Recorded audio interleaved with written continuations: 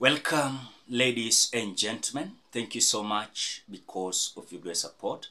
Please consider liking the video. When you like the video, you automatically support the work that I'm doing this video. You guys have realized that sometime you bump into the video, you watch, then you go without liking the video. Do you know that when you like the video, you automatically support the work of this video, and this video is going to be recommended in the YouTube platform, and number two, this video is going to reach more people. So please consider supporting the work that I'm doing this video by liking the video. Thank you so much. Now let us go back to the main discussion. Ladies and gentlemen, Juliana, Cherera with other three, they are like being vindicated. And when these individuals came out having their press briefing at Serena Hotel, at the same time that Wafula Chebukati announced William RUTO to be elected president of the Republic of Kenya, there was a big problem there that even some Kenyans today, they don't understand what happened.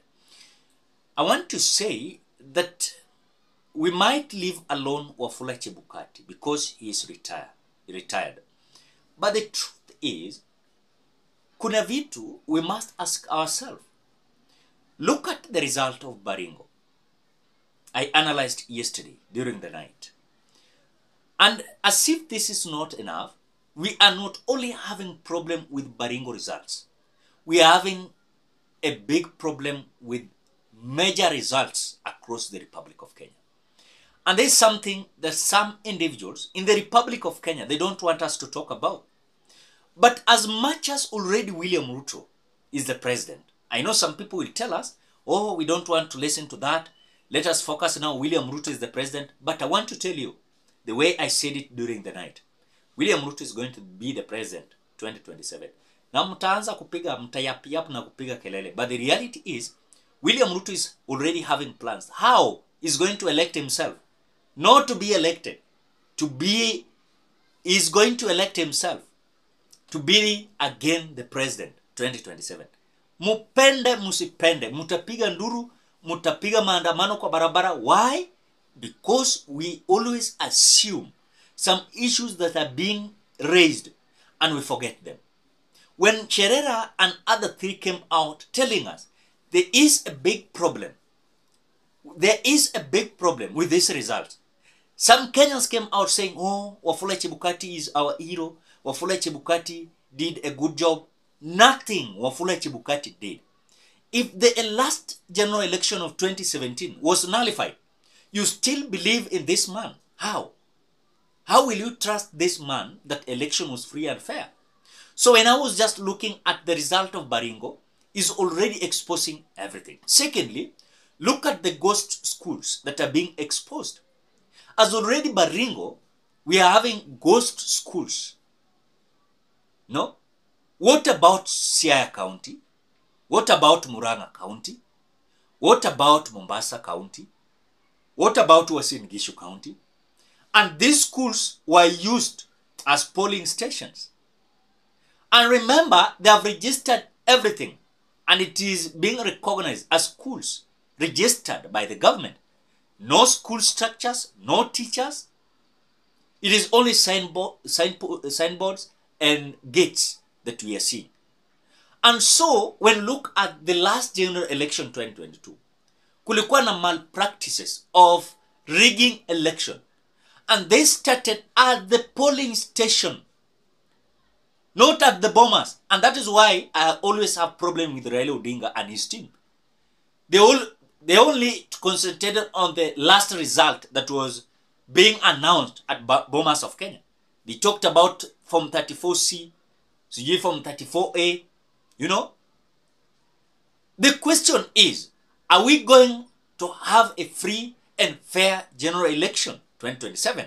Absolutely no, and I'm not having any fear to say that. We are not going to have a free, fair, and election that can be verified. I know, I might say that some people, when wanajifanyanga wanajua, kuna wengine wasemanga, oh, we are old, we have been voting. Let me tell you, mmekuwa mkivote since hata wengine 2007. Wengine walibrag wanajua vile election ilienda. But let me tell you again, again and again, William Ruto is going to elect himself, and you are not going to do anything.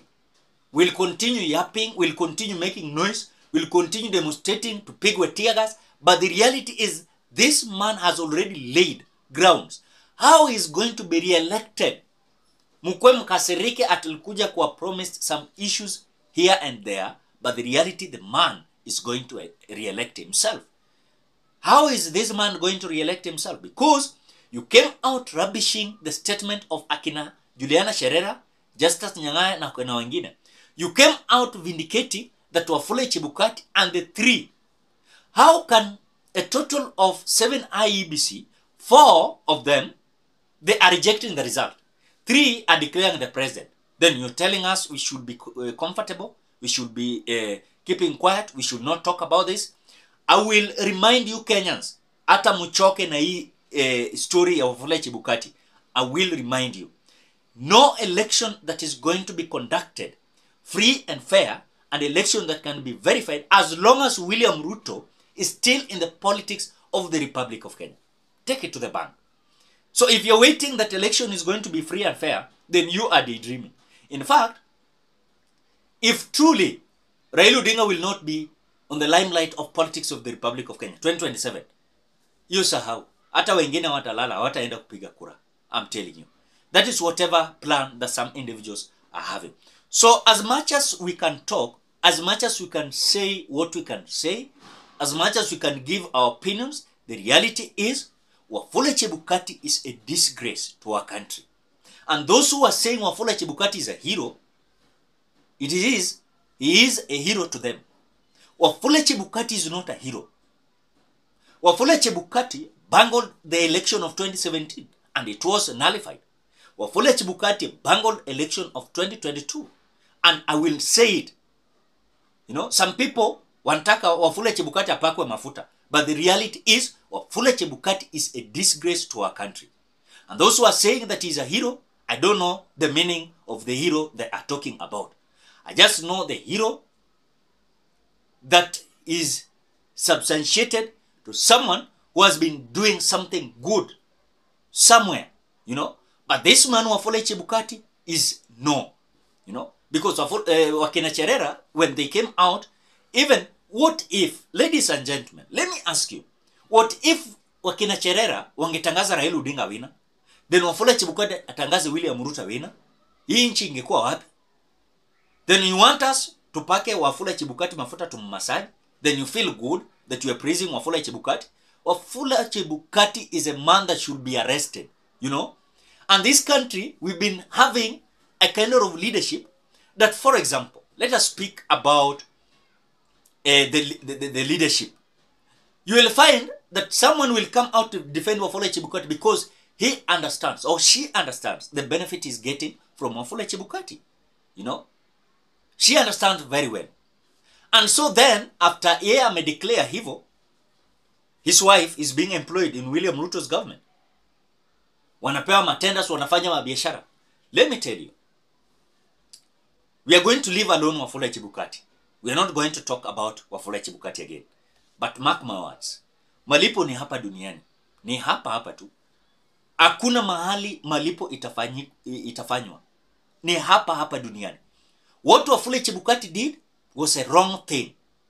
Was a wrong thing. And it's so bad that a man that cannot work with his colleagues. Imagine, hata Wafula angeenda afinya hata hiyo watu yake. Asema hapana, hata kama hii election ni mbaya, wacha tuitangaze, waonekane ni kama wako in unity. But sasa, watu ngapi? 3 out of 4 wanatangaza president. Wanatangaza president. What can you say about the results we are seeing now? Ghost schools that were used as polling stations, polling centers, and then you want to tell us that you believe that William Ruto is the president. We will just accept that he is the president now, yes. But for me, I usually don't believe that William Ruto is the president of the Republic of Kenya.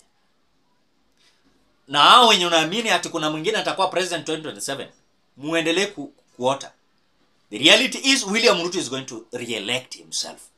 And he has already laid all the grounds how he's going to take this. Ladies and gentlemen, what do you think? Drop your opinion at the comment section below. Otherwise, thank you so much because of your great support.